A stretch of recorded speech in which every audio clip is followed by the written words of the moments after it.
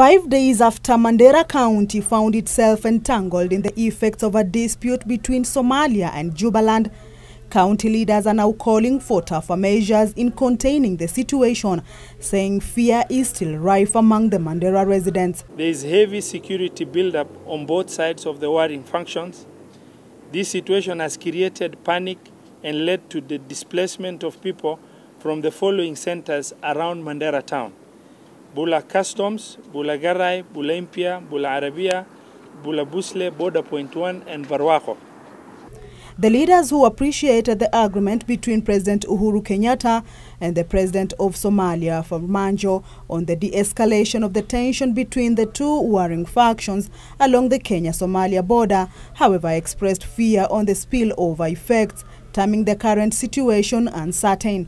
It has become extremely difficult to balance between supporting our government's position and representation of the plight of our population who are involuntarily caught up in this conflict, making it impossible for us to keep quiet while our people are suffering. The leaders called for better coordination between them and the national security agencies, as the population in the area is looking up to the leadership for guidance. However, the leaders called on the Kenyan government to prioritize the interests of its people first, even as it seeks to contain the situation. We therefore demand that our government expels these foreign forces from Mandera with immediate effect.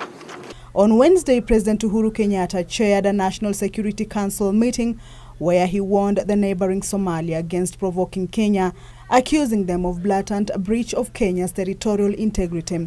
And amid debate over the tension, a group of youth representatives from Mandera County have hit out at some of their leaders, accusing them of funding criminality in the region. And to know that 11 Kenyan MPs and 2 Somali leaders are from same clan, a clan that has continuously waged war against the rest of us. This is also the clan that mainly forms the Al-Shabaab in Somalia. The secret trips by our MPs, which was funded by the Somali government, exposes that they wanted to sell Kenya's plan of countering Al-Shabaab in the region, therefore exposing all of us to continued attacks, which further affect business and normal life in the region. The accusations coming hot on heels of a secret Somalia trip by 11 northeastern members of parliament. Kamchemenza for Channel 1 News.